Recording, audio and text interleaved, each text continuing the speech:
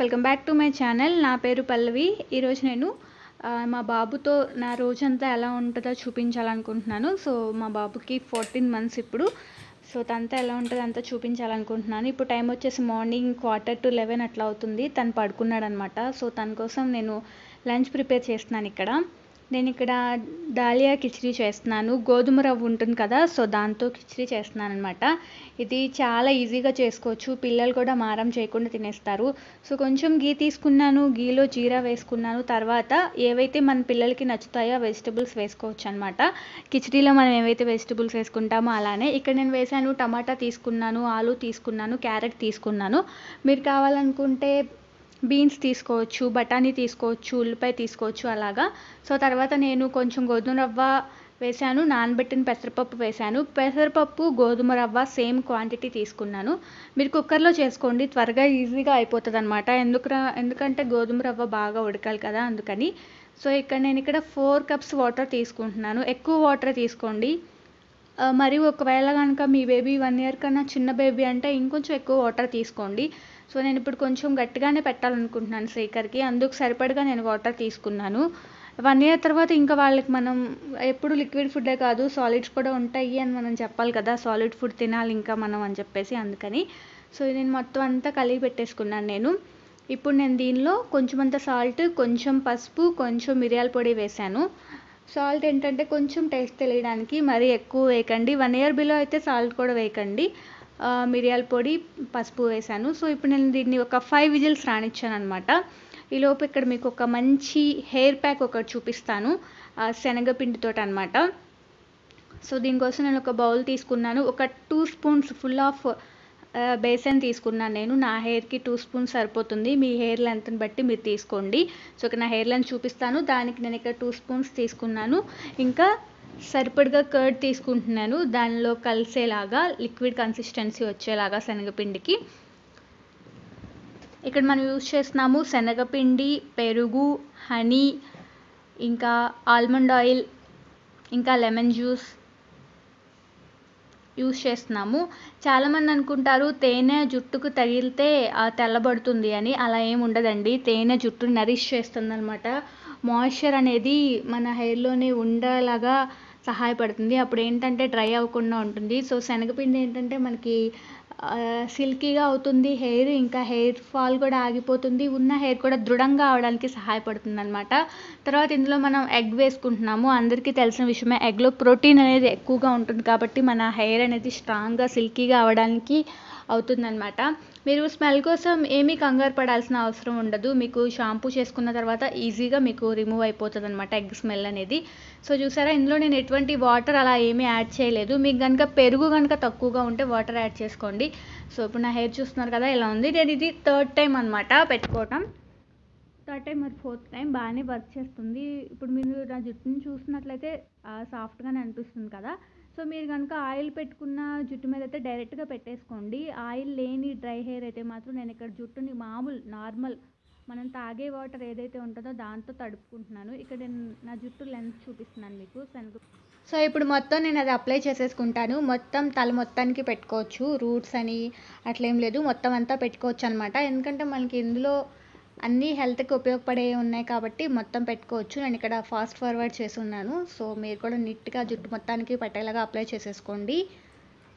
So చూసారు కదా, ఇక్కడ నాకు మొత్తం జుట్టుకంతా పట్టేసింది. ఇప్పుడు నేను హెయిర్కి ముడి పెట్టేసుకుని క్యాప్ పెట్టేసుకుంటున్నాను. మీ దగ్గర క్యాప్ లేకపోయినా పర్వాలేదు, జస్ట్ మీకు చిరాకు లేకుండా ఉండడానికి ముడి పెట్టేసుకుని అలా కూడా ఉంచుకోవచ్చు.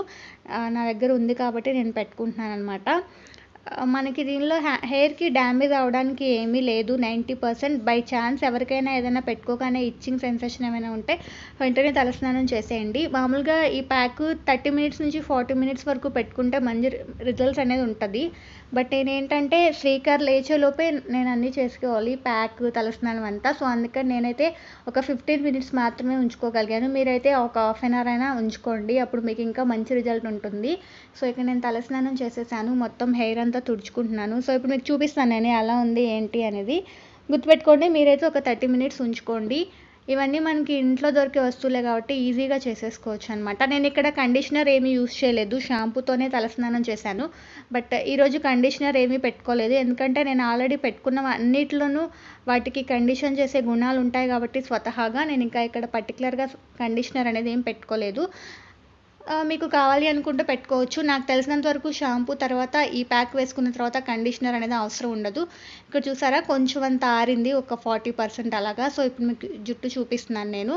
నాకైతే తెలుస్తుంది చాలా సాఫ్ట్గా షైనీగా ఉన్నట్టు. మనం ఇందులో పెరుగు వేసాం కాబట్టి మన డ్రైగా ఉన్న ఫ్రిజీగా ఉన్నా కూడా సాఫ్ట్ చేస్తుంది అనమాట పెరుగు. ఇప్పుడు మనం తీసుకున్న వాటిలో ప్రోటీన్ ఉన్నాయి, యాంటీ ఆక్సిడెంట్స్ ఉన్నాయి, మన రూట్స్ని రక్త ప్రసరణ మెరుగుపరిచే అన్ని గుణాలు ఉన్నాయన్నమాట. విటమిన్స్ ఉన్నాయి. ఇప్పుడు వింటర్ వస్తుంది కాబట్టి మనకి డాండ్రఫ్ కూడా రాకుండా ఉండడానికి ఇక్కడ లెమన్ యూజ్ చేసాము. సో నేను ఇది క్లిప్ తీసేసరికి శ్రీకర్ లేచేసి ఉన్నాడు. మేము ఒక వీక్ నుంచి శ్రీకర్కి యూట్యూబ్లో చూచూ టీవీ స్టార్ట్ చేసామన్నమాట. తను రైమ్స్, ఇంగ్లీష్ ప్రొనౌన్సియేషన్స్ అదంతా నేర్చుకుంటాడని చెప్పేసి. తనకి ఫోన్లో వస్తుంది అని తెలీదు, ఓన్లీ టీవీలోనే వస్తాయి బొమ్మలు, రైమ్స్ అనేసి తెలుసు అనమాట. మేము కావాలని ఫోన్లో పెట్టలేదు, ఎందుకంటే చాలామంది ఎడిక్ట్ అయిపోతున్న పిల్లల్ని చూస్తున్నాం ఇప్పుడు, మా ఫ్యామిలీలో కూడా ఉన్నారు అందుకని. సో తనకి ఏంటంటే టీవీలోనే వస్తాయి అని తెలుసు. సమ్ బెటర్ అని ఏదో గొప్ప అని కాదు కానీ ఫోన్తో పోలిస్తే కొంచెం బెటర్ అని టీవీలో పెడుతున్నాం అనమాట. సో ఇక్కడ తను రైమ్స్ అదంతా చూస్తున్నాడు. ఇక్కడ నేను ఒక విషయం చెప్పాలనుకుంటున్నాను ఏంటంటే, పిల్లలు ఏదైనా మనం ఏం చేస్తామో అదే నేర్చుకుంటారు మన నుంచి అనేసి. సో ఇక్కడ నేను హాయ్ చెప్పమన్నా చెప్పకుండా టీవీ చూస్తాడు తను. సో తనకి కొన్న బొమ్మల కన్నా ఇంట్లో వస్తువులతోనే ఎక్కువ ఆడుతున్నాడు అనమాట. సో ల్యాప్టాప్ కీప్యాడ్ తెచ్చాడు, అందులో కొన్ని కీస్ లేవు, సగం పోయిన కీప్యాడ్ అనమాట. అలా తయారు చేశాడు దాన్ని. సో అమ్మగా మనం ఏం చేస్తామో మన పిల్లలు అదే నేర్చుకుంటారు. నేను ఎగ్జాంపుల్ చెప్పనా, ఈవెన్ ఇప్పుడు నేను వీడియోస్ వ్లాగ్స్ అన్నీ చేస్తాను కాబట్టి శ్రీకర్కి అంత కెమెరా ఫ్రెండ్లీ అట్లా అలవాటైంది. సో అందరి పిల్లలు అలా ఉండరు కదా. సో ఫస్ట్ నుంచి నన్ను చూస్తున్నాడు కాబట్టి అమ్మ ఏదో చేస్తుంది అడిగినప్పుడు హాయ్ చెప్పాలి, క్యామ్ వైపు చూడాలి, బాయ్ చెప్పాలి, ఇలా నేర్చుకున్నాడు. అలాగే మంచి అయినా చెడైనా ఇది తను పెద్దయినాక తనకి ఇది మంచిగా చెడ అన్నది తను పెద్దయినాక తెలుస్తుంది. బట్ ఏంటంటే ఏ విషయమైనా మంచి అయినా చెడైనా పేరెంట్స్ని చూసి ఎక్కువ నేర్చుకుంటారు. మదర్గా మనం ఎక్కువ టైం స్పెండ్ చేస్తాం కాబట్టి మనల్ని చూసి ఎక్కువ నేర్చుకుంటారు అనేది నేను బిలీవ్ చేస్తున్నాను. జస్ట్ ఎందుకో చెప్పాలనిపించింది అనమాట. సో ఇంకా నేను శ్రీకర్ కూర్చుని అట్లా టైం స్పెండ్ చేస్తూ ఉన్నాము. ఇప్పుడు చల్లారిపోయింది, ప్రెజర్ అంతా పోయింది. సో చూసారా ఇలా ఉడికిందనమాట. మీకు కావాలి అనుకుంటే పప్పు గుత్తితో మీరు మెదుపుకోవచ్చు, నాకు ఇలా సరిపోతుంది. సో శ్రీకర్కి బాగా ఇష్టం అనమాట గోధుమ రవ్వ కిచిడీలు ఏమైనా బాగా తింటాడు. ఇంకా పెసర్కి సంబంధించిన వస్తువులన్నీ శ్రీకర్ బాగా తింటాడు. నేను అనుకునేదాన్ని నాకు పడదు కదా, శ్రీకర్కి పడుతుందా లేదా అని. బట్ తనకి పెసరపప్పు అయితే పడుతుంది, తింటాడనమాట. పెసరట్టు కూడా తను ఇష్టంగా తింటాడు. సో ఇది నేను ఇంకా బౌల్లోకి తీసాను. ఇంకా ఆల్రెడీ నేను గీతోనే చేశాను కాబట్టి గీ కానీ ఏమి వేయలేదనమాట, డైరెక్ట్గా తినిపించేస్తాను తనకి. సో తను తినేసిన తర్వాత నేను కూడా ఫుడ్ తినేస్తాను. లెమన్ రైస్ చేసుకుని ఉన్నాము, సో అదే తినేస్తున్నాను నేను. తర్వాత కూడా చాలాసేపు శ్రీకర్ ఆడుకుంటూ ఉన్నాడు, ఇలాగే గడుస్తూ ఉంటుంది. ఈ వ్లాగ్లో నాకన్నా కూడా ఎక్కువ మీరు శ్రీకర్ని చూడొచ్చు, శ్రీకరే ఎక్కువ ఉన్నాడనమాట. సో నేను చూస్తా కెమెరా వైపు నేను వస్తా అనేసి. సో నేను ఎప్పుడైతే ట్రైపాడ్ పెడతానో అప్పుడు తనకు అర్థమైపోతుంది అమ్మ ఏదో చేస్తుంది అని చెప్పేసి. సో క్యామ్ ఉంటుంది, వీడియో ఉంటుంది అనేసి. ఇక్కడ తను ఫోన్ ఇవ్వమంటున్నాడు అనమాట. సో దానికి ఇంకా కోపం వచ్చేస్తుంది, ఇవ్వట్లేదు అనేసి. సో నేను మోర్ ఓవర్ తను మేలుకు ఉన్నంతసేపు తనతోనే ఉంటాను, తనని పక్కన కూర్చోబెట్టి పనులు చేసుకోవడం కానీ అట్లా ఏం చేయను. తను పడుకున్నప్పుడు మాత్రమే పనులు చేసుకుంటాను. ఎందుకంటే వాళ్ళతో మనం ఇప్పుడు ఎంత ఎక్కువ టైం స్పెండ్ చేస్తే వాళ్ళు మనం పెద్దయినాక మనతో అంత ఎక్కువ టైం స్పెండ్ చేస్తారనేది నేను నమ్ముతాను. అంటే అందరికీ కుదరకపోవచ్చు, బట్ ఇంట్లో ఉండే మమ్మీస్కి అయితే కుదురుతుంది కదా, అది చెప్తున్నాను. సో ఈవినింగ్ అయిపోయింది, ఆడుకుంటా అన్నాడు, పైకి తీసుకొచ్చాను. పార్క్ వెళ్ళడానికి పక్కన బిల్డింగ్ మీద అక్కడ కింద స్లాబ్కి సంబంధించిన ఏదో వర్క్ జరుగుతుందనమాట, దుమ్ముగా ఉంది, అందుకని పైకి తీసుకొచ్చాను. ఇక్కడ చూసారా ఒక కపుల్ గేమ్ ఆడుతున్నారు, ఇది బిజినెస్ క్లబ్, చాలాసార్లు చెప్పాను. బట్ ఏంటంటే మనం పిల్లలతో ఎక్కువ టైం స్పెండ్ చేస్తే ఒక ర్యాపో అనేది క్రియేట్ అవుతుంది. మనం ఇంట్లో లవ్ ఎఫెక్షన్ ఇవ్వనప్పుడే పిల్లలు పక్కన వాళ్ళ మీద డిపెండెంట్గా ఉంటారు అనేది నేను నమ్ముతాను. సో మనం కనుక వాళ్ళతో ఓపెన్ మైండెడ్గా ఉండి అంతా బాగుంటే ఏమైనా ఉన్నా కూడా మనకు చెప్తారు అనేది నేను అనుకుంటున్నాను. సో అది మనం ఇప్పటి నుంచే వాళ్ళ బ్రెయిన్లో ఉంటుంది, అమ్మ నాతో అంతా మాట్లాడుతుంది, నేను కూడా అన్నీ చెప్పొచ్చు అలాగా. అది గుడ్ అయినా అవ్వనివ్వండి, బ్యాడ్ అయినా అవ్వనివ్వండి. గుడ్ అయితే మనం సంతోషించవచ్చు, మన పిల్లలు మనకు అన్నీ చెప్తున్నారు అని. బ్యాడ్ అయితే వాళ్ళని సరి చేయొచ్చు కదా. అలాగా మనం ఇంట్లో కనుక కరెక్ట్గా లవ్ ఎఫెక్షన్ లేకపోతేనే పిల్లలు బయట వాళ్ళ మీద ఎక్కువ డిపెండ్ అవుతారు. సో ఫ్రెండ్స్ అయినా, అదర్ రిలేషన్స్ అయినా, ఏమైనా కూడా. సో ఇక్కడ నేను ఏదైనా తప్పు మాట్లాడితే కామెంట్ సెక్షన్లో మీరు మెన్షన్ చేయొచ్చు. మేబీ నా ఒపీనియన్ షేర్ చేశాను, జస్ట్ అంతే. ఇక్కడ శ్రీకర్ ఆడుకుంటున్నాడు చక్కగా, చూస్తున్నారు కదా. కానీ చీకటిగా ఉంది, ఒక్క లైటే వెలుగుతుంది మాకు పైన. నేను చెప్తాను కదా ఎప్పుడు మాకు ఎయిర్పోర్ట్ చాలా దగ్గర, ఫ్లైట్స్ని చాలా దగ్గరగా చూస్తాము అని. సో మీరు గమనించినట్టయితే పైన ఫ్లైట్ వెళ్తుందనమాట. ఈవెన్ మాకు అది ఏ ఏ కంపెనీ ఫ్లైట్, ఐ మీన్ ఇప్పుడు air ఇండిగోనా, go ఎయిరా, something spice jet, అది కూడా మాకు తెలిసిపోతుంది అనమాట, అంత దగ్గరగా కనిపిస్తుంది. సో ఇక్కడ పెసలు నానబెట్టాను నైట్ డిన్నర్కి పెసరట్టు చేయడానికి. సో అవి చూస్తాను నానాయా లేదా అని. సో నానిపోయాయి, కిందకు వచ్చిన తర్వాత చూసాను అనమాట ఇవి. సో ఇవి నానిపోయిన తర్వాత ఇంకా నేను గ్రైండర్ కూడా వేసేసాను. మిక్సీ చేద్దాం అనుకున్నాను, మాదేంటో మిక్సీ జార్ ఒకటి పాడైంది, పెద్ద జారు. సో గ్రైండర్లో ఫస్ట్ టైం వేసాను, ఫోమ్ లాగా వచ్చిందనమాట పెసరపప్పు. సో పైన అంతా శ్రీకర్ బాగా ఆడుకున్నాడు కదా, ఇప్పటివరకు మీరు చూశారు. కిందకి రాగానే ఒక 10 minutes అట్లా ఆడుకుని ఏడుస్తూ నిద్రపోయాడు. మేబీ పడుకుంటే ఒక 1 hour అట్లా పడుకుంటాడు. సో పడుకుని పోయాడు. ఇప్పుడైతే నేను చక్కగా ఛాయ్ పెట్టుకున్నాను. సో ఇంట్లో పాలుంటే మాత్రం నేను ఛాయ్ని అస్సలు మిస్ కాను. పెట్టుకున్నాను, ఇప్పుడు తాగాలి. సో ఇంకొచ్చేసి డిన్నర్ కోసం పెసరపప్పు నానబెట్టాను, పెసరట్టు ఉప్మా చేయాలి యాక్చువల్గా. ఈసారి పచ్చి పెసలు దొరికాయి, మామూలుగా రౌండ్ పెసలు ఉంటాయి కదా. సో అవి గ్రైండర్ ఆల్రెడీ రన్ అవుతుంది. సో దాని తర్వాత ఉప్మా చేయాలి, దాని తర్వాత చట్నీ చేయాలి. నేను అదంతా వ్లాగ్ ఏం చేయను, ఎందుకంటే 1-2 సార్లు మన ఛానల్లో ఉందన్నమాట. సో అందుకని ఏం చేయట్లేదు. ఇంకా ఏం చెప్పాలనుకుంటున్నానంటే, మనకి క్యాలెండర్ అయితే చూపిస్తుంది నవంబర్కి దగ్గరలో ఉన్నాము అని. సో నవంబర్ అంటే మనకు గుర్తొచ్చేది చలికాలం.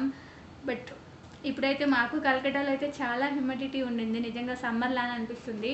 ఇల్లు చాలా వేడిగా ఉంది. సో అందుకే బయటకు కానీ, పార్క్కి కానీ, పైకి కానీ అలా వెళ్ళడానికి ఎక్కువ ఇష్టపడుతున్నాం మేము. శ్రీకర్ కూడా చాలా ఉక్కగా ఫీల్ అవుతున్నాడు అనమాట. అందుకని ఏసీ 24/7 నడుస్తూనే ఉంది. ఆ విషయం పక్కన పెడితే, బట్ యాక్చువల్గా కలకటాలో ఎప్పుడు చలి చాలా కొంచెం సార్లు మైనస్లో కూడా ఉంటుంది అనమాట, అంత చలిగా అనిపిస్తుంది. బట్ ఈసారి ఏమీ మాకు అట్లా ఏమి అనిపించట్లేదు. హోప్ చూద్దాం. మీకు ఎలా ఉన్నది, మీకు ఎవరికైనా చలి అనిపిస్తుందా ఆంధ్రాలో కానీ, తెలంగాణలో కానీ? సో మీకు ఎవరికైనా చలికాలం వచ్చేసింది అనిపిస్తే కనుక కామెంట్ సెక్షన్లో ఖచ్చితంగా మెన్షన్ చేయండి. సో ఇంకా ఏంటంటే హెయిర్ చూపించాలనుకున్నాను. సో నేను యాక్చువల్గా కూమ్ చేస్తే ఇంకొంచెం బాగుండు. నేను పైనుంచి వచ్చేసాక ఇలాగా చూపిస్తున్నాను అనమాట. నాకైతే షైన్ వచ్చినట్టు నా జుట్టు తెలుస్తుంది. సో క్యామ్లో కూడా బాగానే క్యాప్చర్ చేస్తున్నాను అనుకుంటున్నాను. సో కాకపోతే ఏంటంటే హోమ్ రెమెడీస్ ఎప్పుడు అనేవి మనకి ఒక్క దెబ్బలో ఏమీ రిజల్ట్ అనేవి రావు. నేను ఇది ఇప్పటికొక నేను ఒక 3 సార్లు పెట్టుకున్నాను, బాగుంది. సో అందుకే పెట్టుకుంటున్నాను అనమాట. మనం ట్రై చేస్తూ ఉంటే మంచి రిజల్ట్ ఉంటుంది. ఇది కెమికల్ ఫ్రీ కాబట్టి మనకేమీ ప్రాబ్లం లేదు, ఎప్పుడు కావాలంటే అప్పుడు పెట్టుకోవచ్చు. ఇంకా మనం ఎప్పుడు జుట్టు ఫ్రిడ్జ్గా అనిపిస్తే అప్పుడు పెట్టుకోవచ్చు. అన్నీ ఇంట్లో దొరికే వస్తువులే కాబట్టి పెద్ద హరీబరీగా మార్కెట్కి వెళ్ళాలి, తెచ్చుకోవాలి అన్న ప్రాబ్లం కూడా ఏమి ఉండదు. సో దీని తర్వాత బ్లాగ్ కంటిన్యూ అవుతుందా, క్లిప్పింగ్స్ ఉంటాయా లేదన్న విషయం నాకు తెలియదు. సో నేను ముందైతే టీ తాగేస్తాను. ఏం జరుగుతుంది, బ్లాగ్ ఇంతటితో ఎండ్ అయిపోతుందా లేదంటే ఉంటుందా అని చెప్పేసి స్టే ట్యూన్డ్. సో ఇక్కడ నేను పెసరట్టు వేస్తున్నాను. ఎందుకో మామూలు మిక్సీలోకి గ్రైండర్లోకి చాలా తేడా ఉంది. నేను ఎప్పుడు గ్రైండర్లో వేయలేదు, బట్ టేస్ట్ బాగానే ఉన్నాయన్నారు. ఇక్కడ పల్లి చట్నీ చేశాను. ఉప్మా చేద్దాం అనుకున్నాను కానీ వద్దన్నారనమాట. ఇంక అందుకని పెసరట్టు చట్నీ చేశాను. స్పీకర్ కూడా పెసరట్టు తినేసాడు, తనకి నచ్చుతుంది అనమాట. గీతో కాల్స్తే తను తినేస్తాడు పెసరట్టు. సో నేను తర్వాత మ్యాగీ తిన్నాను ఎప్పుడుకో రాత్రికి. సో ఇదంతా అయిపోయిన తర్వాత కూరగాయలు తెచ్చుకోవడానికి వెళ్ళాము. చెప్పలేదు కదా, ఇక్కడ వాళ్ళకి కార్తీక మాసం నడుస్తుంది ఇప్పుడు, మనకి వీళ్ళకి 15 days డిఫరెన్స్ ఉంటుంది అనమాట కార్తీక మాసం. కార్తీక పౌర్ణమితో వీళ్ళకి కార్తీక మాసం అనేది ఎండ్ అయిపోతుంది. సో కూరగాయలు అయితే మంచి ఫుల్ రేట్లు ఉన్నాయి. ఇప్పుడు మేము తీసుకున్నవి ఒక 4 or 5 తీసుకున్నాము, అవి మాత్రమే 500 అయిపోయాయి అనమాట. ఫ్రిడ్జ్లో ఎక్కువ స్టోర్ చేసుకున్నా కూడా ఏమంటారు మాగిపోతాయి కదా, ఎక్కువ తీసుకున్నా కూడా. చాలా తక్కువ తీసుకుంటాం మేము vegetables. Even onion KG 80 rupees పడుతుంది యాక్చువల్గా. So return అయిపోతున్నాము. ఇప్పుడు మేము వెళ్తున్నాము మా పాత ఇంట్లో, అంటే మేము అంతకుముందు మా పెళ్ళైన ఇయర్ ఎక్కడున్నామో చూపించాలనుకుంటున్నాను మీకు.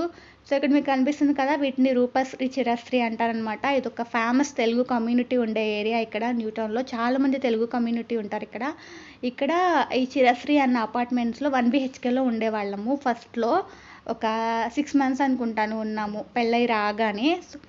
సో ఇక్కడ నేను సెంట్రల్ చూపిస్తున్నాను మీకు, న్యూటౌన్ సెంట్రల్. ఎక్కడో చివరికి ఉన్నట్టు ఉంటుంది అనమాట. బట్ కలకట్టాలో ఇది ఒక్కటే ఉంది కాబట్టి ఇక్కడికే రావాలి ఎవరైనా. Central, Calcutta central brand new.